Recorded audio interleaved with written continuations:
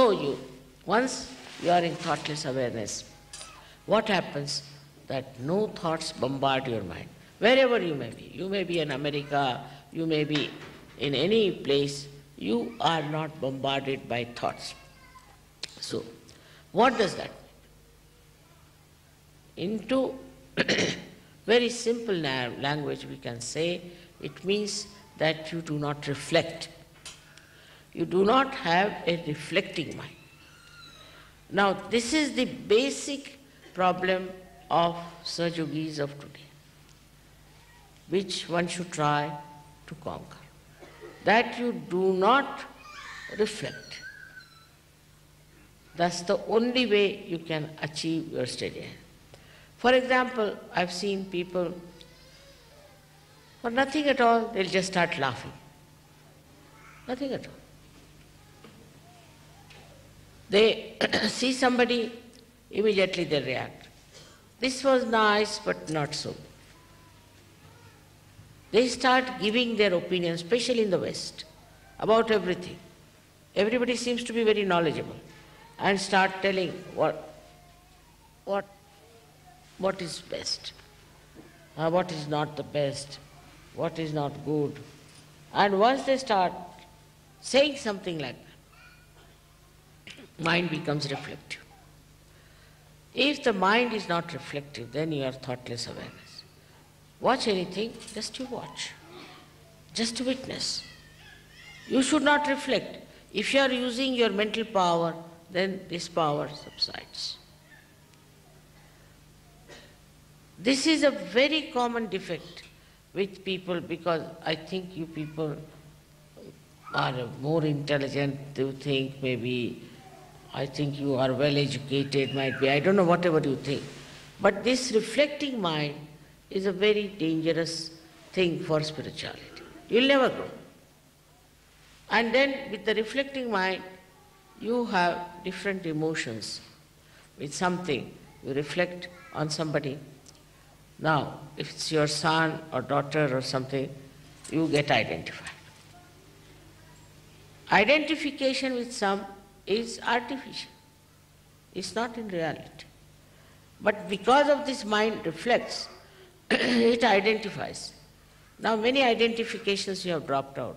For example, your bias about religion, about races, about maybe nationalities, you have dropped out.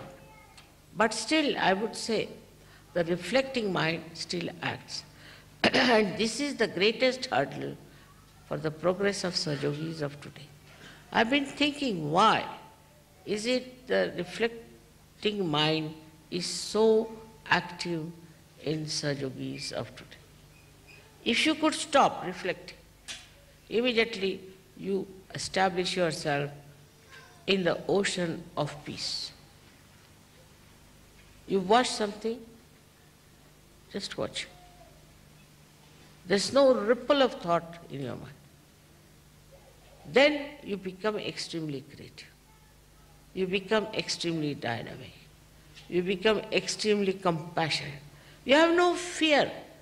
Some people think if you are compassionate, you see this man might lynch you. You have no fear. All virtues that you have to enjoy, you can only enjoy when you do not reflect. That means that you leave everything to the divine. You have not in charge. You don't see that you have to be reflecting on something. This is the greatest power you have got, is not to reflect, not to look at somebody with that kind of. I have seen this is still there, lingering. Perhaps I never told you about it. Maybe one of the reasons. I don't say that it's only your fault, but maybe mine, because I couldn't find what was exactly wrong. That is the reflection that you have about others. Now, I told you have introspection. For introspection, also it can be reflection. But that at least gives you idea as to where you are. But with that, psychologically you can become extremely depressed, you can condemn yourself. Then you may not understand yourself as a personality that you have. And you'll go on sort of losing your vibrations, losing your power. Because you are not control of yourself. So introspection also, if it brings about depression and demeaning of your personality, best is not to introspect also. Because all these mental activities I've seen create problems. But in a state where you are thoughtlessly aware, introspection comes to you automatically. You see it automatically. You understand it automatically. You do not think about it. It just comes to you. The whole picture comes to you and you are at peace with yourself. You are never in turmoil, never in trouble. Then you don't get angry, then you do not argue, then you do not discuss, but you become as if dropped into the ocean of awareness. And you don't have to worry as to solve something. When you are reflecting, then you find that this power works. Now it becomes very contradictory to say that you have to project and you don't have to reflect. Now when we reflect, we absorb. When we reflect on something, we absorb that thing. And mostly our attention goes to the defects of others. This person is no good, that is not good, this is the hair not all right, the sari is not all right, this, that and all nonsense. So what are we doing? We are absorbing all the bad things also. Now when you start admiration of something, then what happens? That you may not get the bad things, but at least you are on a better line.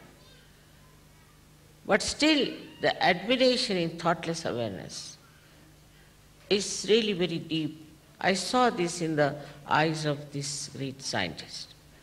Absolutely, he was just one with me, and his eyes were like an ocean of peace. He was just looking at me. And for quite some time, and then he came to his thoughts and he told me that this is what we can do with your photograph.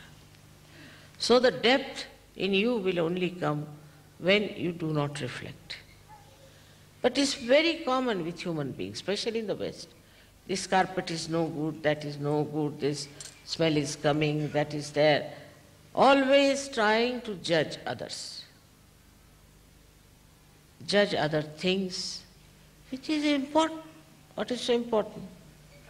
If you are sitting in the garden of heavens, what does it matter where you are sitting, what you are doing? This sets in, this reflection sets in waves of thoughts in our mind. I have already once described it by drawing, how the energy that falls on the right side goes to the left side, and the falls on the left goes to the right, crosses over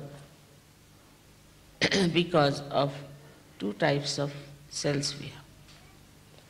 Then out of this energy that goes to the right, the energy that goes to the left, it is sucked in partly into the sympathetic. Now whatever is left out is the one that reflects. That is the way it goes on reflecting. Now if you can suck in all that energy and put it on our sympathetic, then all our energies will be thousandfold much more.